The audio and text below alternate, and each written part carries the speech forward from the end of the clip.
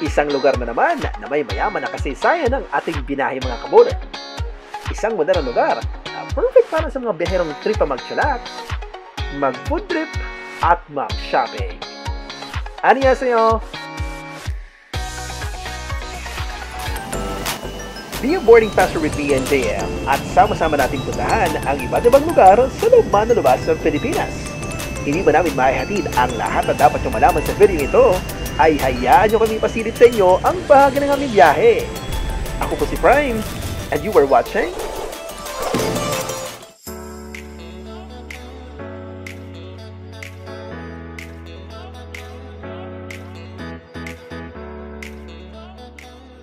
Mag-alas 11 na ng umaga na nakarating kami ng Incheon International Airport dito sa Seoul, South Korea.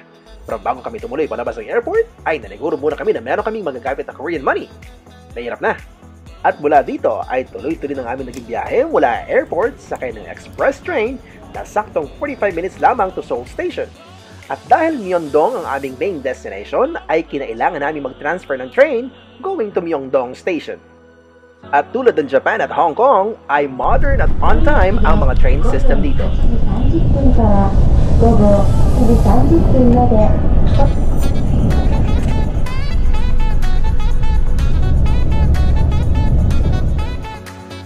Hindi ka mabibitin dito dahil ang Myeongdong ay isang shopping area na puno ng mga international fashion brands, luxury department stores at mga homegrown cosmetic shops.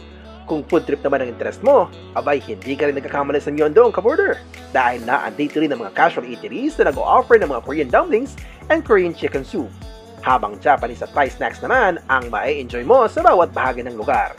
Tip lang ka-border, mas marami kang pamimilian tuwing gabi dahil mas maraming street vendors ang nakapwesto sa kalsada.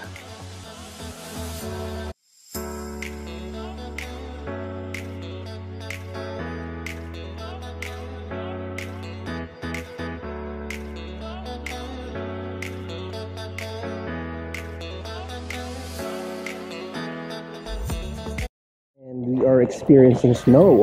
Ngayon, lumabas kami para makita nga naman yung pag-shower ng snow. This is the first time na ang mga borders ay naka-experience ng snow because way back in Japan, if you could remember that, hindi namin na-experience yung snowfall doon. Halos puti na ang paligid. It's all over the place. And mamaya inaasahan natin na mas kakapal pa itong mga snow na to sa paligid natin. Ang South Korea ay may 4 na season.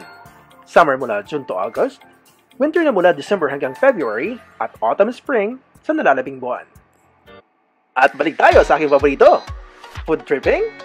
Kakaibang lunch experience ito mga ka-border. Bakit? Dahil sa language barrier, napalabad kami ni Jim sa Santa Makmak na fried chicken.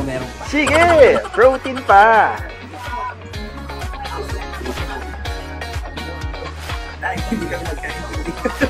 Oh my God! Aba, hindi pa natatapos ang food tripping mga ka-border. Parang I want more dumplings.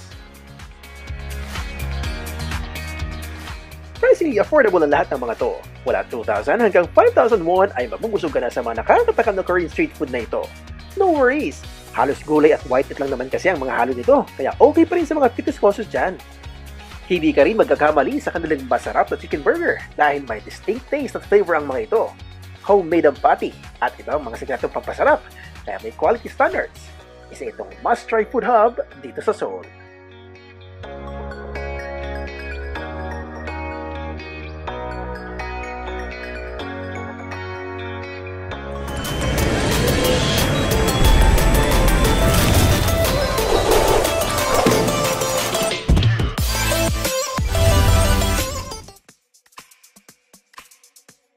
Tuloy-tuloy ang ating adventure dito sa South Korea. Ang ating next stop, Namsan Tower.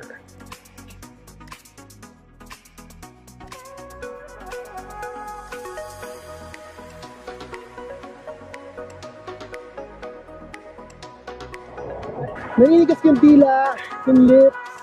Lol, kahit kasampo rin yata ako dyan, hindi ko mararamdaman eh. Challenging ang pag-akyat sa Namsan Tower dito. Humigit kumulang 2,000 steps lang naman kasi bago mo marating ang Namsan Tower.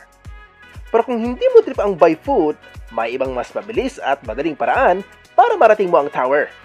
Sa halagang 10,000 won ay mararating mo na ang tower via bus or cable car.